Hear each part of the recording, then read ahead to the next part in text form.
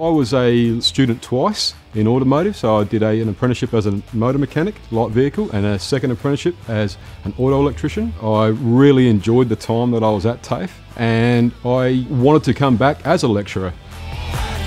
The facilities are excellent. As you can see, we've got a lot of really good stuff here. It's diverse in the range of stuff, the equipment that we have. We're good with students from different backgrounds and different places. We teach across different campuses in country areas as well as in the city.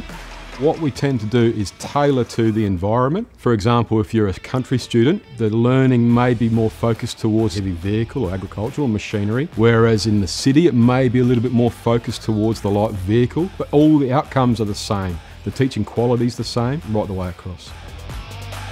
We do try to help the students as best as we can. We try to tailor the students to what their interests are, and we have the contacts to guide them in those directions to help them gain the employment in the industry or the area of the industry that they want to be in.